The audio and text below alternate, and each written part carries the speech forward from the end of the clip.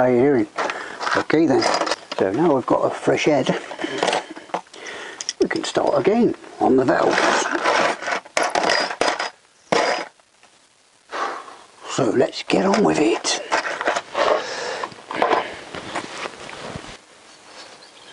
Do you know what?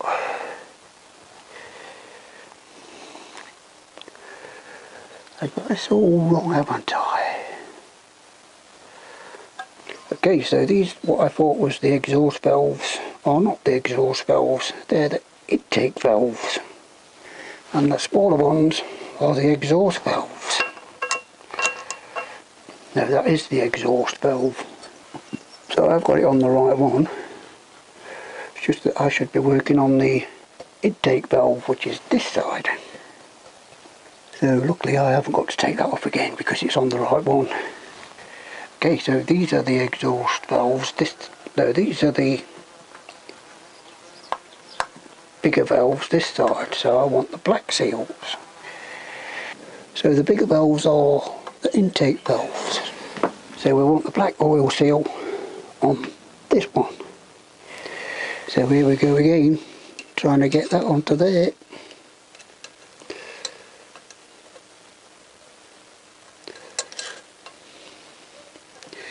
There, we've got it on top. Hopefully you've got the right camera view. See if we can push it down. Nope, it's fallen off. Bloody thing. Try again.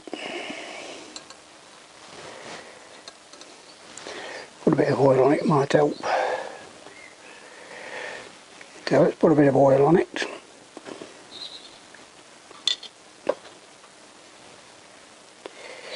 I think we'll be alright with these ones, I'll be able to push them on, but you can't get your fingers down that one. Just put that little hook through it. Try to guide it into place.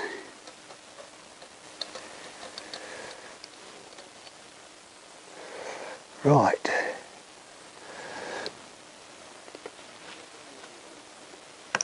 Oh, that's it, went on. Yes, that's it. So this time we're getting somewhere. Then again we want the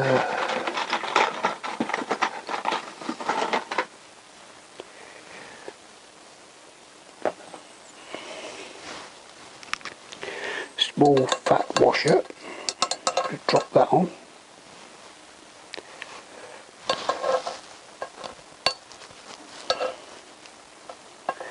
Please tell me I can get it on.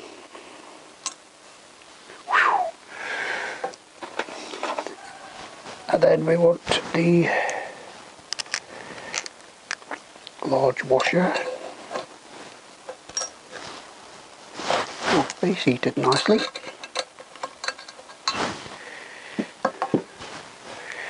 Okay, then we want the correct valve. A bit more oil on it.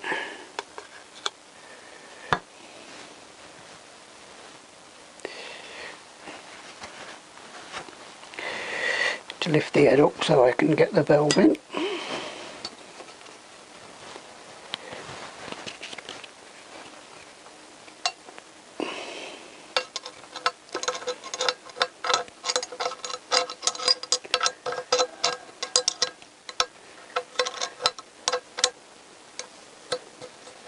Like so. Push it all the way through. There we go.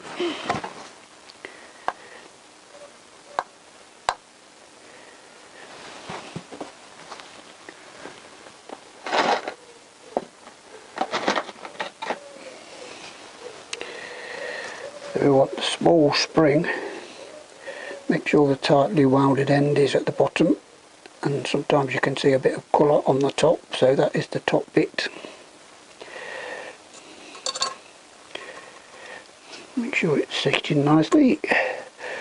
Same with the big spring, tightly wind bit at the bottom and the open winded bit at the top. It usually has a bit of colour, like you probably can see. That just slots on there like so. So we've got to get the top hat.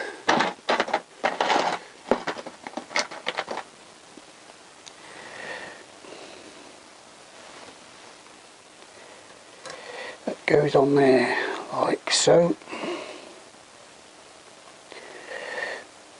And next we will need the Frankenstein spring compressor. Let me see if I can find that. So we're going to have to bring this towards the end of the table. Okay, get our Frankenstein spring compressor.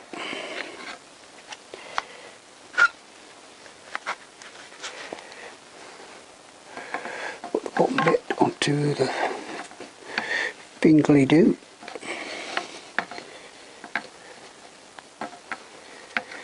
Okay, I think that's it.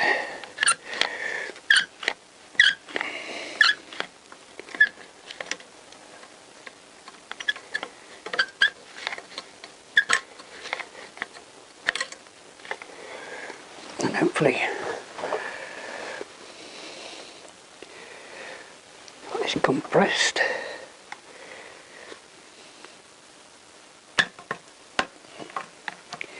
Let's go a bit more.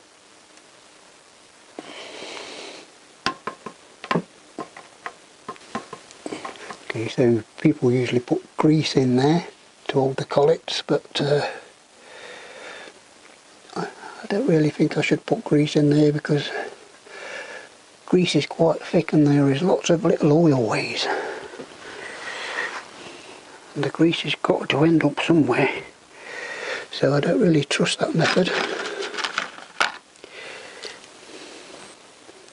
Trust me to try and do the most awkwardest valve.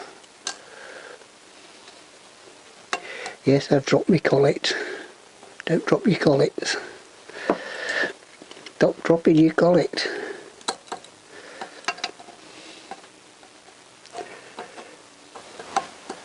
Okay, so if I'd put that little collet on there, hopefully you can see it. Now I've got a magnet, but that's too big and it's too powerful. So what I'm going to do is use this little pick, put a bit of magnetism into it, and hopefully it should pick that little collet up.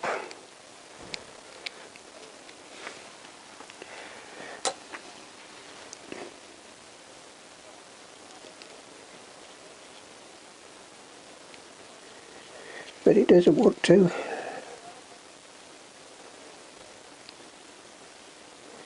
So yes, it's just about got it. Then hopefully we can drop it into there.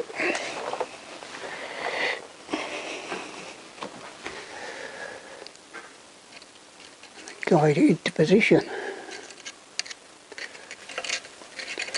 And it may take a few years. Be patient, just keep fiddling about with it and it'll come the right way up eventually. Yeah, it's in there and it's upside down.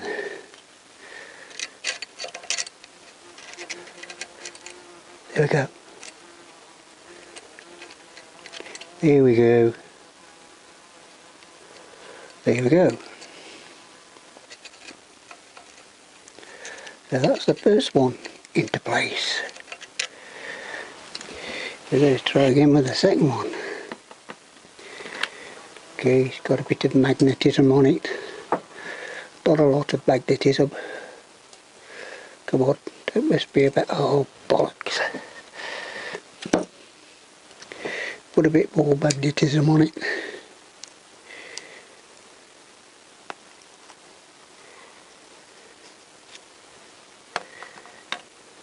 Come on. Try to drop it into place.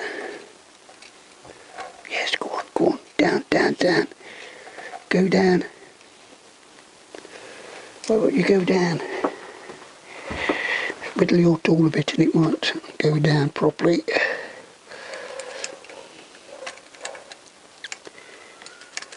There we go. That's it. And now, if we release the tool,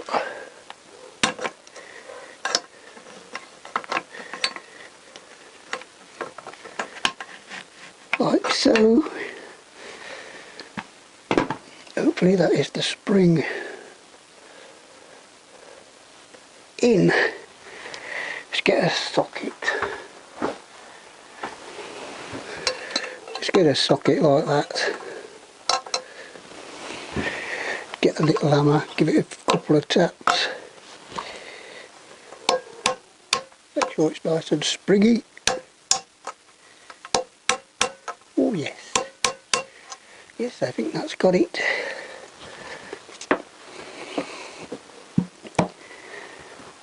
Cool.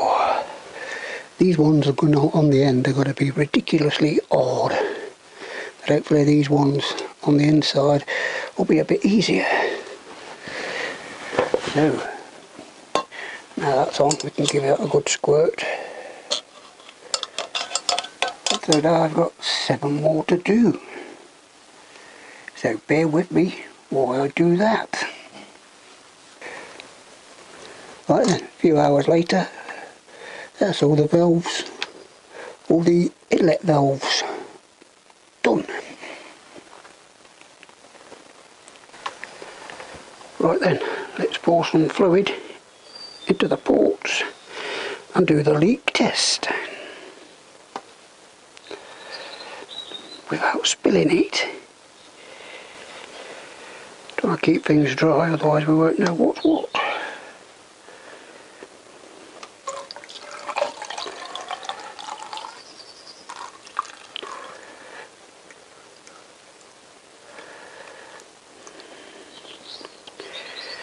That's that one.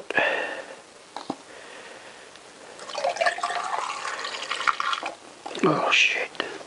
Try and keep things dry, he says. Oh my god. Try and keep things dry, Johnny. Then you know where you are.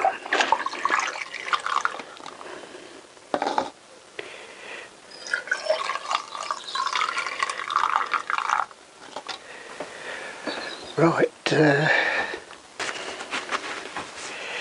and dry this mess up.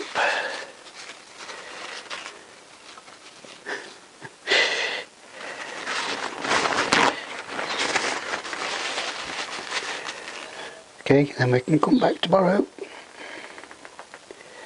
and check the levels. Okay, so this is 2 hours later.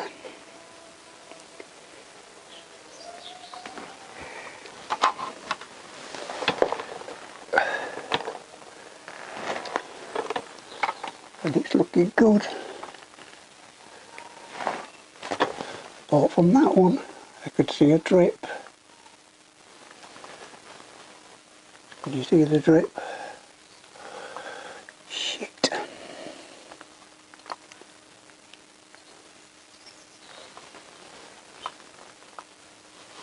think maybe that one as well. We're not doing too well, are we, Johnny boy? And maybe that one.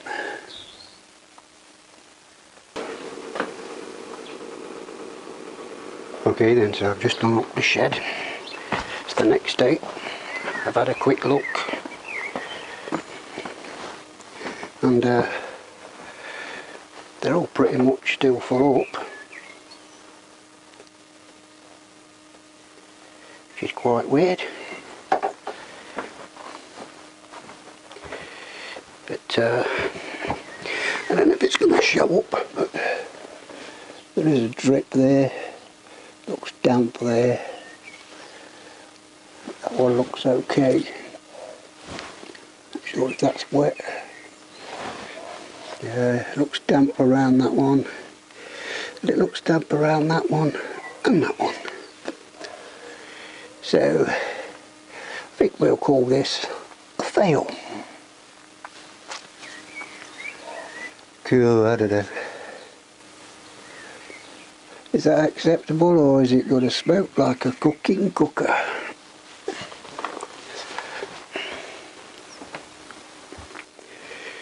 Okay, so that's it. I'll just put these engine bits on the back burner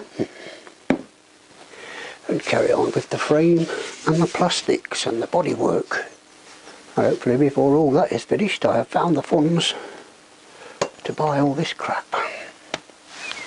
But stay well, stay safe, and I'll see you on the next one.